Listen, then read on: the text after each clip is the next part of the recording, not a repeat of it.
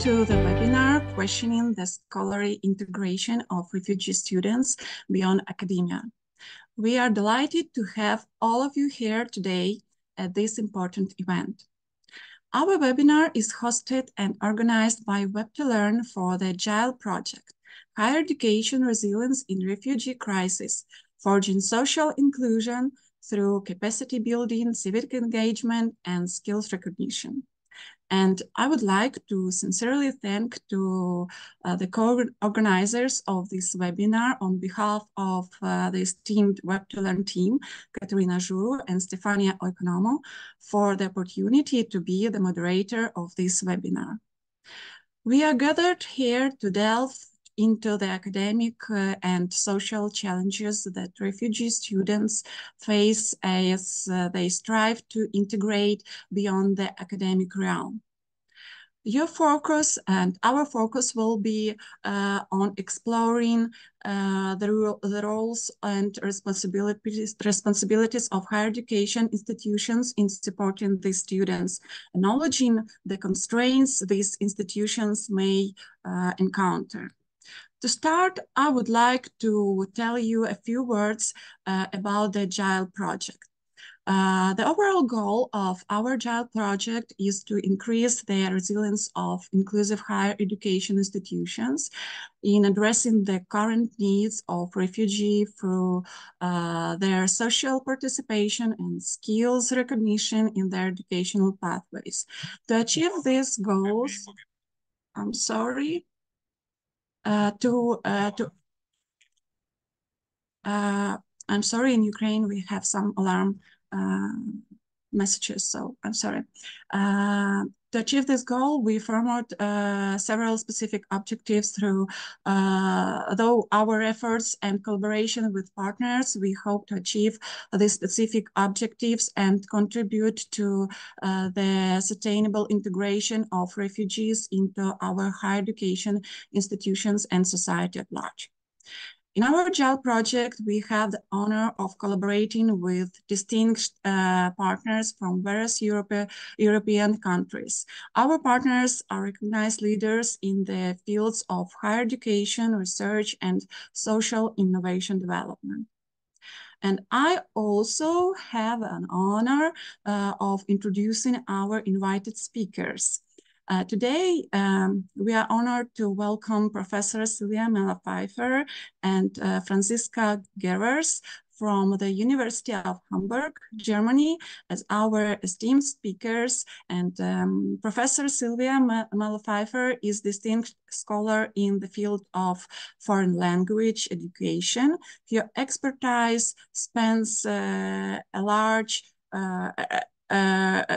range of topics, including online communication, plurilingual and intercultural interaction, intercomprehension in Romance languages, and heritage language education. And Franziska Gervers is a dedicated doctoral student and research assistant at the University of Hamburg, where she is deeply engaged in exploring the beliefs of Spanish and French teachers regarding language mediation in Germany. And her academic journey is marked by significant involvement in Erasmus Plus projects, namely BOLD and AGILE, of course, and showcasing her commitment to fostering educational innovation. So our discussion will center on understanding the complexities of refugee students' self-reported experiences. And we aim to shed light on their journeys, the obstacles they face, and the resilience they demonstrate in pursuing their academic and social integration. And we have introduced ourselves and to you, and now we would like to get to know each of you better. So to do this, we suggest following the link you can find in the chat. So please go to the chat and you can find there a link to virtual board where you can where you can follow and put your name and information about you and your interest during this webinar on your personal sticker.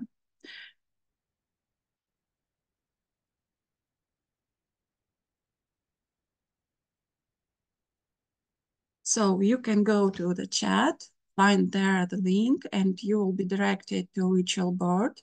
You can briefly introduce yourself. Please input your information in the sticker or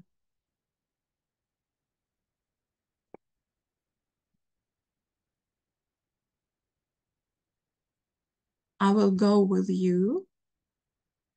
And let's look what we have.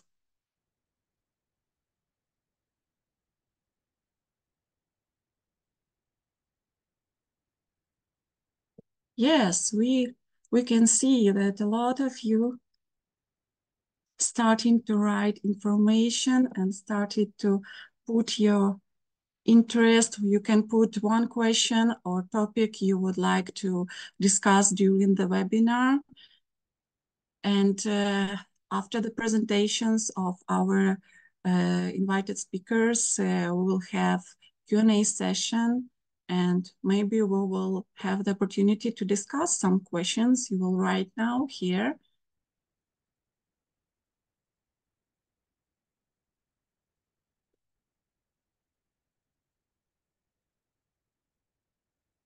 Great. So I'll stop sharing my screen. And now we have few questions for you during our webinar. So please come back to our Zoom session and we will share with you the first poll with question. So please answer this question and we will see your opinion about do you believe higher education institutions currently provide sufficient support for the integration of refugee students beyond academic achievement? So let's see, what do you think about this question?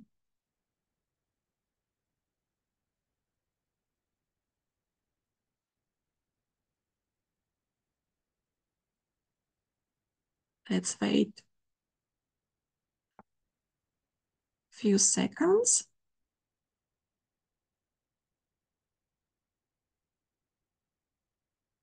Okay. So I can share with you results and you see that most of the participants are not sure that higher education institutions currently provide sufficient support for the integration of refugee students. Let's go to the next step of our webinar, and I'll give the floor to our distinguished speakers. Please, Silvia and Francisca, the floor is yours.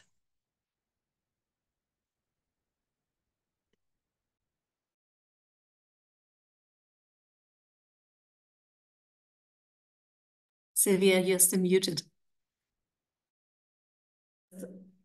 Just realize that so many years of pandemic and still this basic errors. So thank you for being with us. And I would like to start thanking Web2Learn for organizing this webinar and the whole set of webinars in the scope of the AGILE project. It's an honor to be here and to present the results of the questionnaire of the AGILE project together with Francisca. So thank you for bearing with us. We will present some theoretical ideas on integration in higher education that works and works in inverted commas, because we know that one fits approach is probably not the best solution for integrating all the diversity of refugees in all the diversity of institutions in higher education. But we will present some common strengths that, well, in the literature at least, it works. We will then present some further information on the AGILE project And then I will pass over to Franziska, who will present the data of the large-scale survey developed in the scope of the AGILE project. I will then, in a fourth moment, focus on the students answering the questionnaire for Germany, and then we will provide some conclusions, give you an idea of the next steps of the project, how we are disseminating the results, and we hope all of you want to discuss the results and your questions with us. So starting with the integration and what it means, I brought a quotation from the United Nations High Commissioner for Refugees, showing how important this theme is, the theme that is addressed by the AGILE project. Because according to the United Nations, just only % of refugee students are enrolled in higher education. And this compares to 34% around the world. So this is a timely question. This is very important because we know that education and higher education more specifically are the keys to break the issues of discrimination, accessing and participating in democratic societies, developing citizenship. So it's really very important to address issues and really to think about why only this 1% of refugee students are enrolled in higher education. So in the AGILE project, we really want to delve into this question.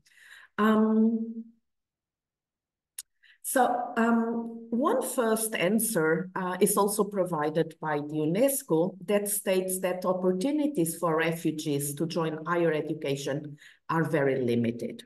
And it's not just the opportunities that are limited, but students with a refugee background face some barriers for entry in higher education institutions, such as the missing qualifications, and I'm not saying that they are not qualified. What happens is that sometimes they were subjected to interruption in their career path.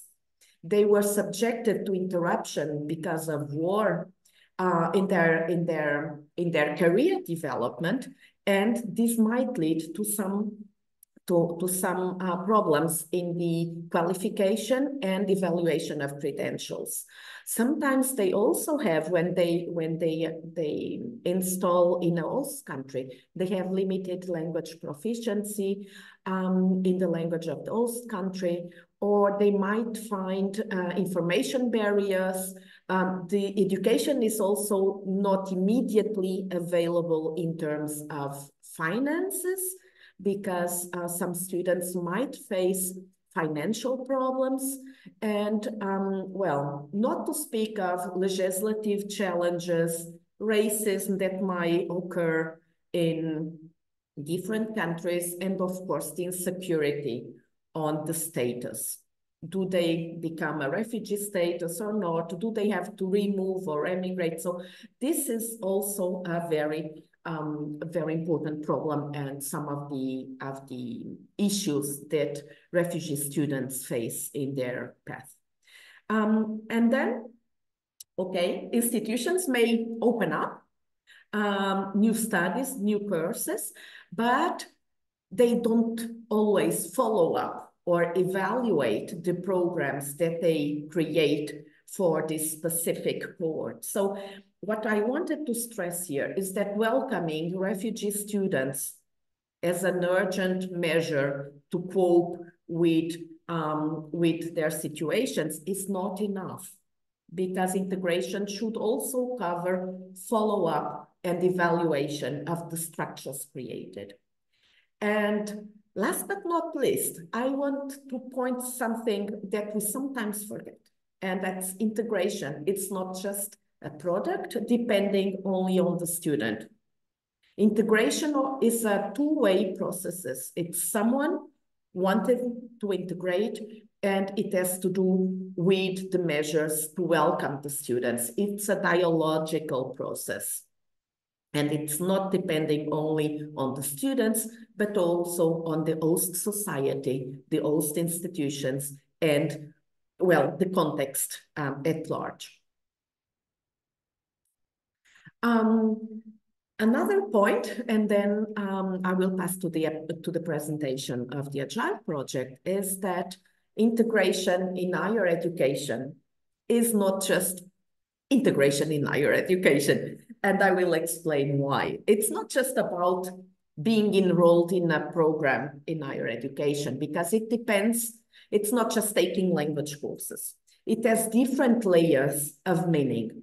So at the micro level, you can, well, be part of different particular initiatives. You can attend some courses at university, but this is not enough to ensure integration.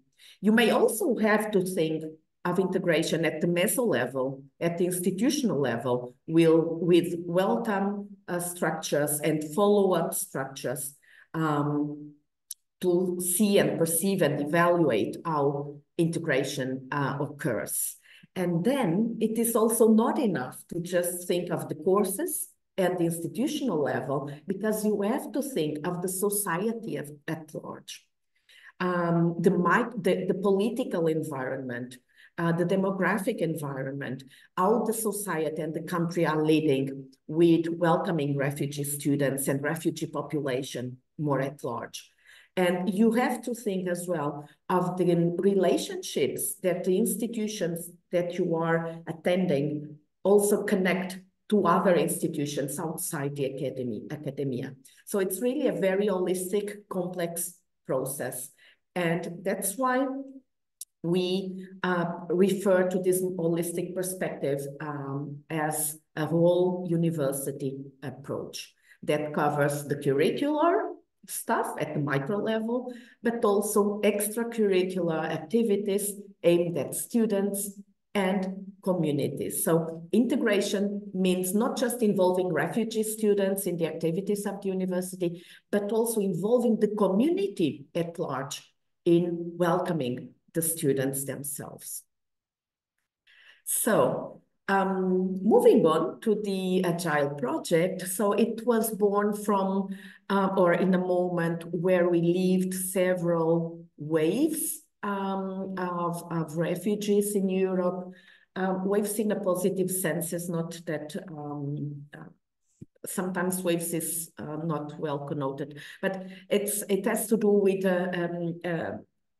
a big amount of students coming to Europe.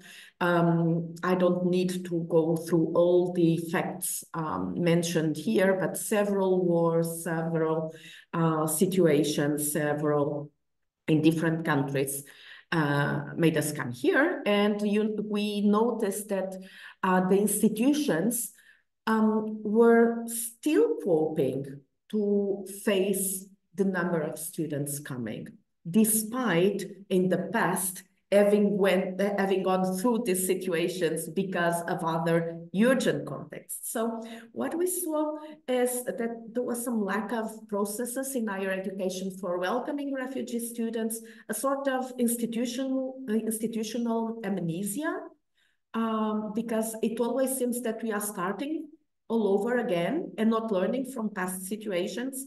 And we wanted to see how to create resilience in higher education institutions so that we could foster, we can move on and not always starting by planifying new measures for welcoming students.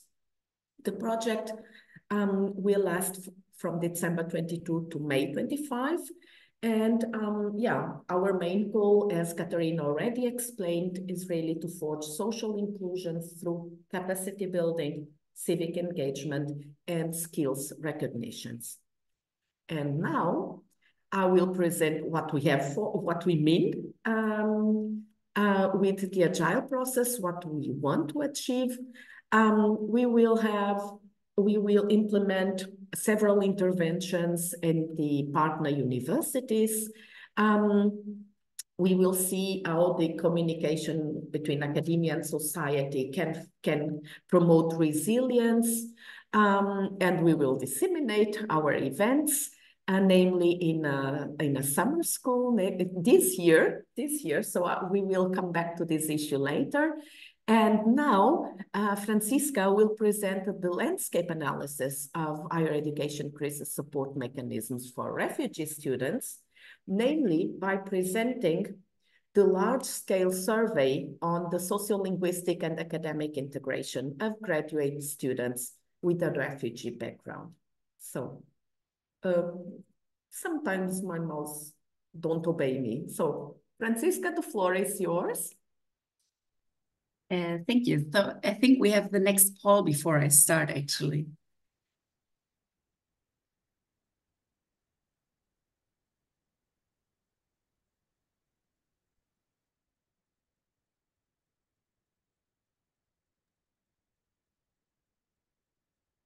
So we have another question for our participants. Please click on your answer and we will see the results. What do you think about which aspect of integration should higher education institutions prioritize for refugee students?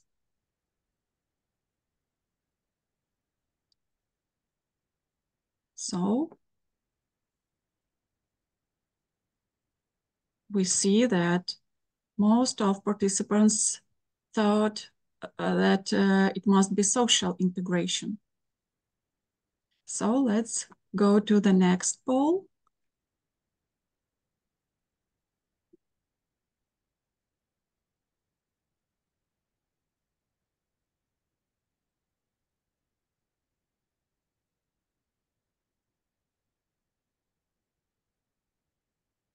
What is the biggest challenge refugee students face in integrating into academic life? What do you think about this question?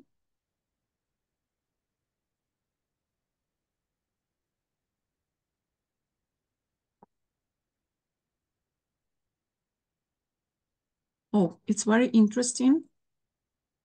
I'll share results. No 1 point culture differences. It's very interesting. We see language barriers, financial difficulties at first place, and lack of social support, some academic preparedness. So let's go to the presentation of our speaker, and I think we will find some answers to this question. Yes, thank you. That's very interesting to see and compare with the results that we got from our survey, I think. So I will talk about the large-scale survey that we conducted within the AGILE project. We implemented a survey on the sociolinguistic and academic integration of graduate students with a refugee background. So within our AGILE consortium, we designed a questionnaire that we piloted, that we discussed a lot in order to have a holistic view of how refugee students could integrate or are integrated into the higher education system, the different systems that we have within our project. So we collaboratively designed the questionnaire and then implemented it online. Then we disseminated it via our different channels, so via our universities, via social media, and I think also some more personal contacts and everything, and some organizations as well that are implemented within the universities that deal with refugee students or help refugee students integrate. So we implemented it online. You can see some screenshots from how it looked. We translated the questionnaire to, I'm sorry, to our different partner languages. So you can see that the students were able to choose the language they wanted to fill out the questionnaire in, because we thought, well, some might not be fluent in English. If they, for example, come from Ukraine or from Syria to Germany, they might be more fluent in German than in English. So that's why we let them choose which language they could fill out the questionnaire in. Yes, and we got 160 answers in total, so 160 students filled in our questionnaire, and they were from different host countries, so from France, Poland, Germany, Slovenia, Lithuania, Italy, and Ukraine. Could you go to the next slide? So I will present the results according to the different parts of the questionnaire that we had. So the first part of the questionnaire was about the personal background and academic background of the students, where we asked them, for example, what languages they used daily. And 73% of the students said that they used 3 or more languages daily. So we asked which languages that were, and it was, of course, the language of the home country, then the language of the host country, and most of them also used English in their daily lives. So at least 3 languages, some also used more. Then we asked about their high school and way, and asked where they finished high school, and most of them already finished high school in their home countries. Just 4% finished it in the host countries, so most of them already had their high school certificate, which we were interested in knowing if it was accepted in the host country, so if they could continue with higher education without any problems, which 73% of them could, but there were still some who couldn't. So 8%, 13 of the students, of the 160 students, had not had their high school diploma accepted in the host country. And the reasons were that either it was not needed, so they didn't want to continue with higher education, or they didn't need the certificate, or there were bad political relations between the countries, or there was a translation needed that they did not have, or that the diploma was just not available if they had left it in the home country, for example. And then we also asked if the students already studied at the university before coming to the host country, at the home country, and 64% of them did, so quite a lot. So then when coming to the host country, of course, we were interested in how they started their academic or higher education careers in the host country. And we asked if they first took language courses, and 71% of them did. So the majority of the students coming to the host countries first took a language course before or when enrolling at the university. And they arrived with very diverse language levels. So the range was from no prior knowledge in the host language to C2 level, so fluent speaking. And half of the students decided to take, half of the students decided to take language courses, and 71% said that they already had a sufficient language to follow courses. That's, yeah. So half of the students, even though 71% said that they already had a sufficient language level, 50% still said they wanted to take a language course in order to improve.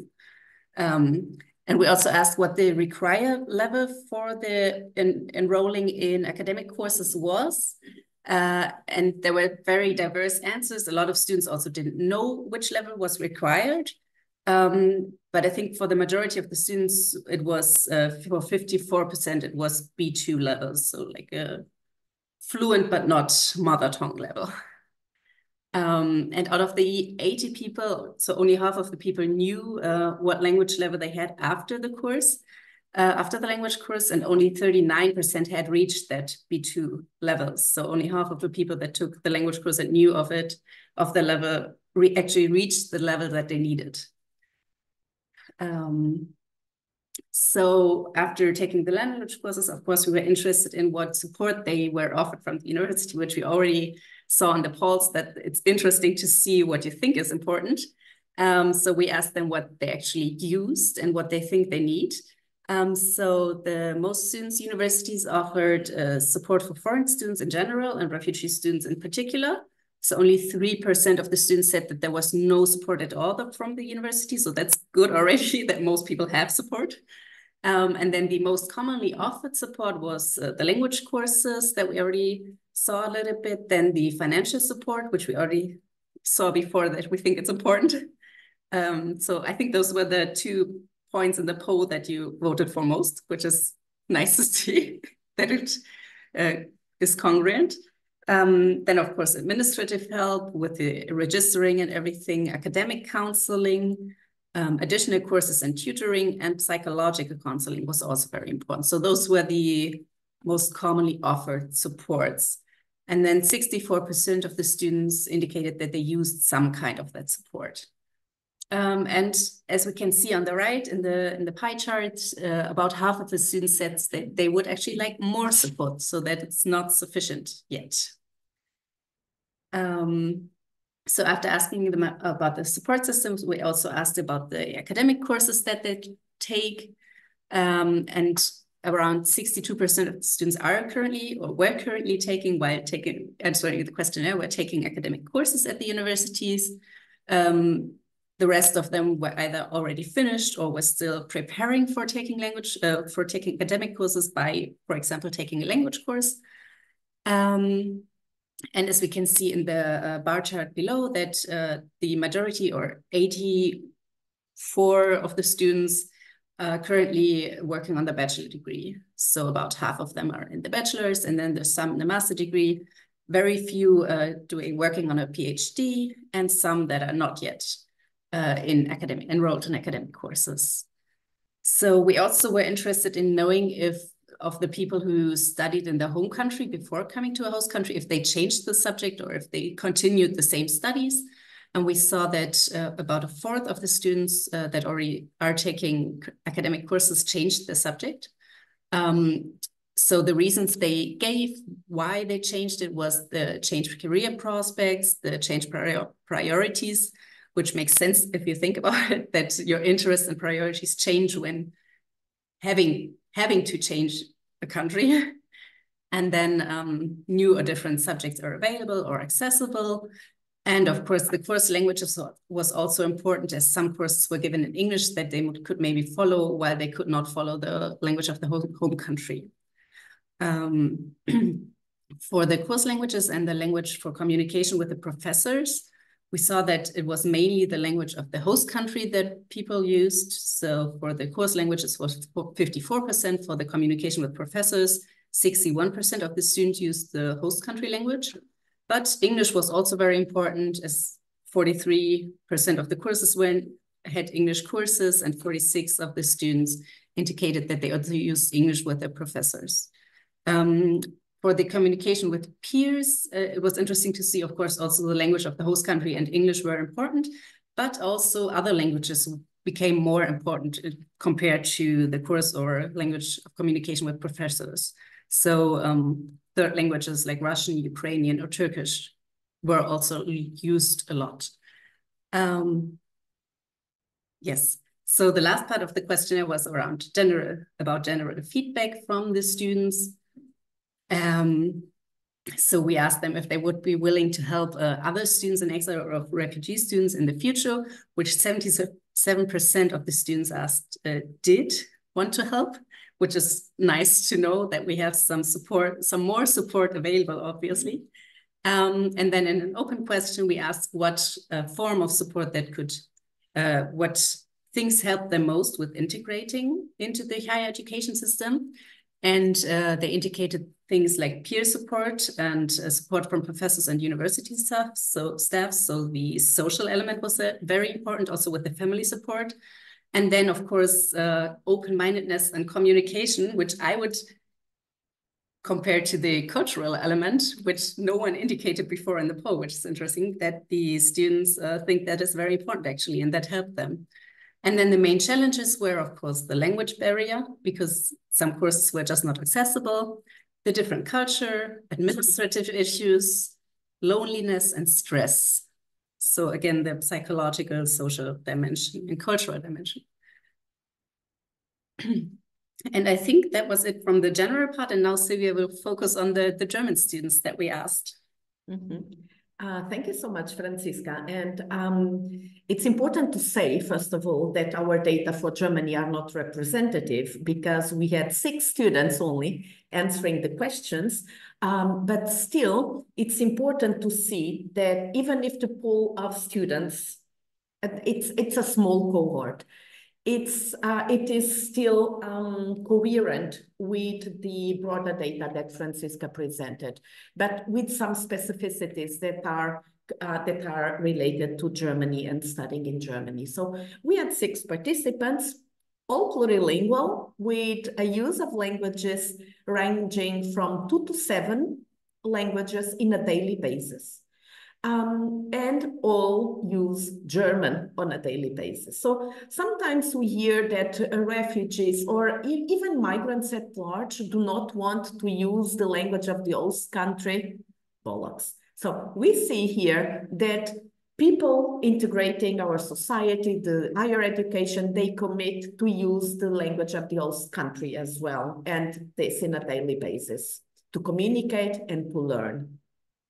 3 finished high school in the host country and 3 in the home country, and 3 decided, revealed that their diplomas were accepted, but 2 had to provide further requirements, and 1 was not accepted or recognized at all in the field of healthcare and medicine. So we have to think about this in Germany as everybody sees and says that we have a lack of people working on these domains, and if we make the recognition of skills difficult, well, we know where it's leading. And 3 students already studied in their own countries, so 6, 5, and 3 years already in higher education, and they already had a degree, but because they had difficulties in recognition, they had to start over. So this is something that should make our institutions reflect about how to deal with the recognition of skills, and this is why AGILE is so important at this point. So what we see is a very heterogeneous profile in terms of linguistic competences, in terms of previous academic path, and even in terms of what kind of experiences did they make in terms of recognition of skills. What we also can see, and it's interesting to recall Franziska's data, is that they present a very disparate answers on the level, the linguistic level that is needed at German universities, from C2 to B2 and to, I don't even know. So it's interesting to see that even in the same country, and not all students were from Hamburg, but we can see that the information doesn't seem to be coherent across all the contexts, or even because the different career paths studies may ask for different levels of German. 2 out of 6 do not know if their university supports foreign students and students in exile in particular. So the information is not flowing everywhere at the same pace and with the same level of accuracy. And what is important to see is that amongst the programs, the support programs that the students quote in their answers are the welcome programs before beginning studies. And if students recall this program, it's because they were important or deemed important to start studying because they convey the first information. And then 3 students refer to the support throughout the entire study program. So the following up that I referred to during the presentation of the theory. And very interesting, it's just 1 student mentioned support at the end of the studies, like for finding a job. And this is where we see that not all phases of academic integration are present equally in all institutions. So at this phase, the support at the end of the studies is not referred or not widely referred to, what might then hinder the integration or the transition from higher education to the job market. So this is something that institutions probably could focus more in the future after welcoming the students, helping them to integrate in society at large. So again, we see a very heterogeneous knowledge of support mechanisms offered and the conditions to attend higher education. Among the support, only 3% make use of them. So it's almost the data that Franziska presented at the large survey. It was 64%. In this small cohort is 50%. But the students answering are quite bold, saying what they miss as support and what they need. So for example, 1 student says that useful was helping with legal advice for refugee students and giving them a lot of support by helping with flat or job search research programs. And we know, for example, from Hamburg that really searching for housing and accommodation is really a big issue. Besides that, it is good to know that you can ask your tutor from administrative department when you have any issue. Exchange is also important. And what we see from the offer that is available and the offer that they think should be available, there are some mismatches. And for example, 5 students declared needing more support, and they refer to special places for regular studying programs for refugees. The idea that they need a safe space to interact, a community, was also mentioned, and the cooperation between universities in the host and the home countries. In terms of interaction at university, students rarely report contact with peers and professors for asking for linguistic, content-related, or administrative advices. And student associations from the same home country are little known and are not really perceived as a resource. And mainly regarding the first point, we were discussing is if this is a sense of isolation and being on their own, because they don't really report using this kind of interaction possibilities with peers and professors, or, and this is another possibility, is that these students went through so many issues in their lives that they developed some kind of enhanced agency and autonomy to be by their own, and they think, and they sort of solve the problem. So it's difficult by the answers to see if this is isolation or autonomy and agency in coping with the situations. About studying in Germany, there are several aspects mentioned by our students, and I would just like to cluster them around 3 aspects. The first one is the positive career prospects that they mention. They see a future, professional future after they went through the university. The low fees of enrolling at university in Germany, and the quality of education that they qualify as high.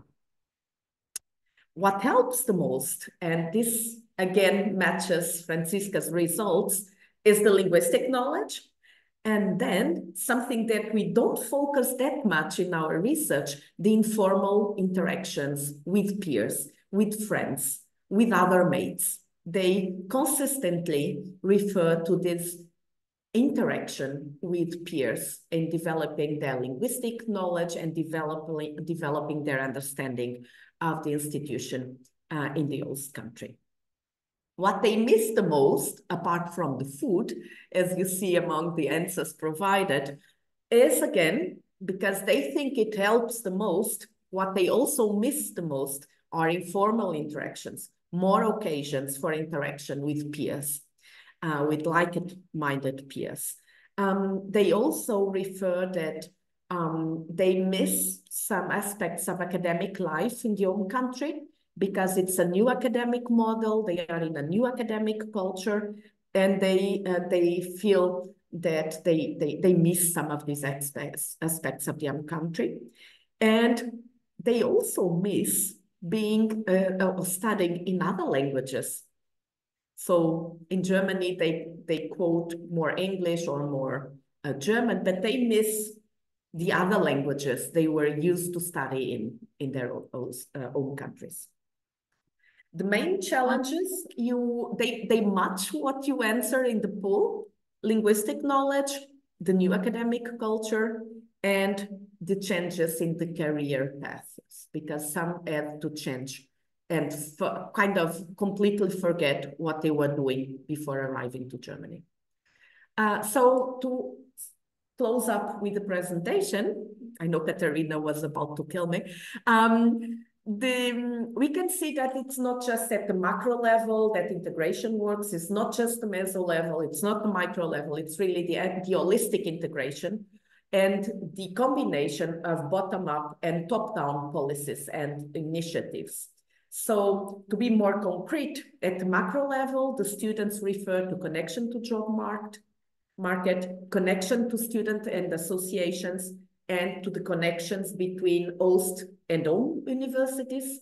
At the meso level, they refer the lack or the need for more accessible information, more occasions for interaction among peers, and with students in the same conditions. And at the micro level, of course, classes in other languages, more information on teaching styles and what they should provide as academic performance, and specific information on evaluation, because evaluation is always at the core of preoccupations in higher education, what you achieve.